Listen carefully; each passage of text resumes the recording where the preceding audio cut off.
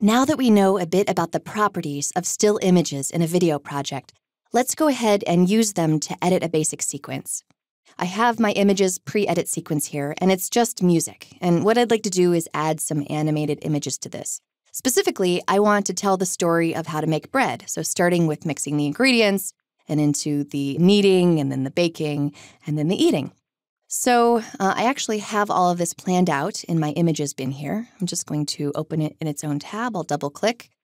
And I'm going to switch over to icon view so you can see here. Okay, so lots of different images that tell the bread-making story. And if I go back to list view, you can see that I've actually numbered them. So from 1 to 12 is the order that I want to edit them in. So I'm just going to click on 1 and then shift-click on 12 and then just drag them on over to my sequence. Again, by default, each of these still images came in at 5 seconds long, but we're going to change that.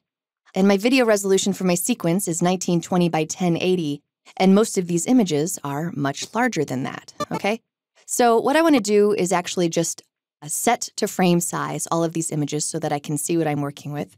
So I'm going to just select them all, and then right-click and set to frame size. All right, so now we can kind of go through here and see a little bit better the entire composition of each of these shots. All right, so let's talk about how we're going to edit this. Now, if I needed to change the duration of all of my clips en masse, I could. I just select them all and then press Command-R or Control-R on a PC. And then here under duration, I would just put a new amount. So if I wanted them all to be 4 seconds long, I could type in 400.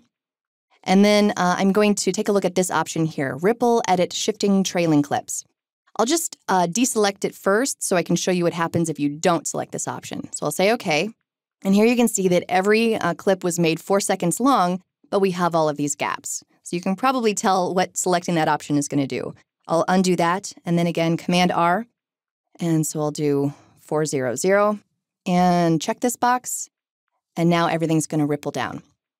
Okay, so that's great, except what I'd like to do is actually edit it to the music. I'm just going to play over the first few seconds so you can hear the music and get a sense of the rhythm.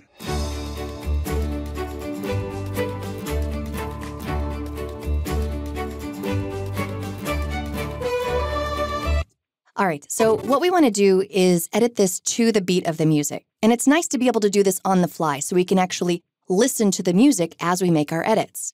And so to do this, we're going to implement top and tail editing. We explored this briefly earlier in the course when we did it for video, but you can also do it with images.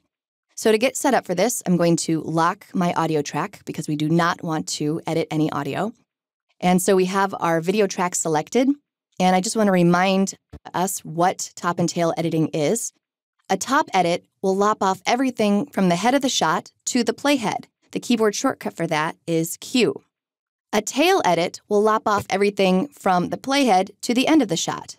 That keyboard shortcut is W.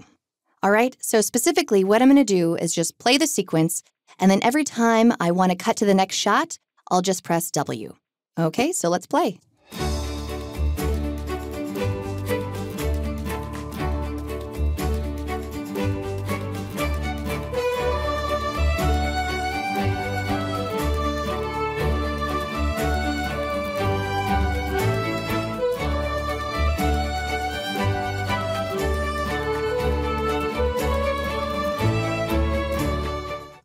All right, very good. I'm just going to play over the first few seconds so we can see how this looks now that it's cut to the beat.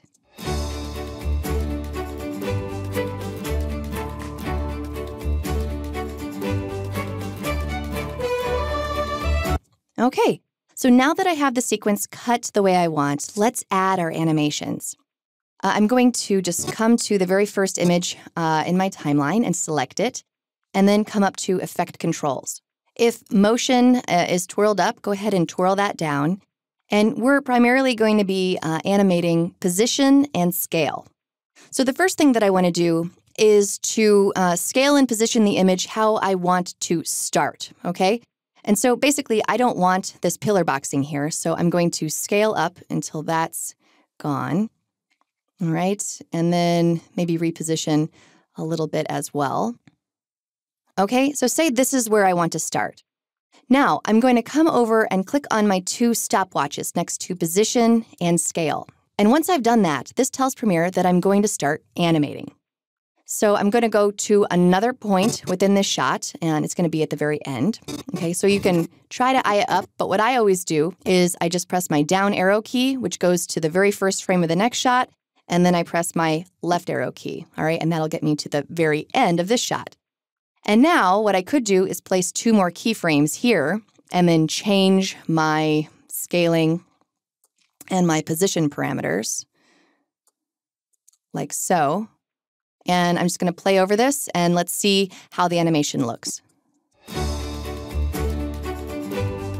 Okay, so I think that was fine.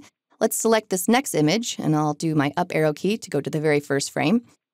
And let's see, we zoomed in here, so let's zoom out here. So let's scale in and reposition it so that we are focused on our hand here. And then, so if this is how I want the image to start, now I can set my keyframes. So I'm going to click on my stopwatches, and I'm going to press my down arrow key and then one to the left. So we're at the very last frame here. And before, I actually manually added the keyframes, but I also want to show you that once you've clicked on your stopwatches, you don't even need to do that. All you need to do is change your parameters, and keyframes will be added automatically. So we're zooming out, right? So I'm going to scale out. And you can use these value shuttles here in the Effect Controls panel, or you can just double-click right here in the Program Monitor and reposition and rescale that way as well. So let me play this one. All right, so I'll go through image by image and determine how I want the image to start and how I want it to stop and animate down the line. I do have a sequence right here where I've already done this. So let me just play this for you so you can see how things turned out.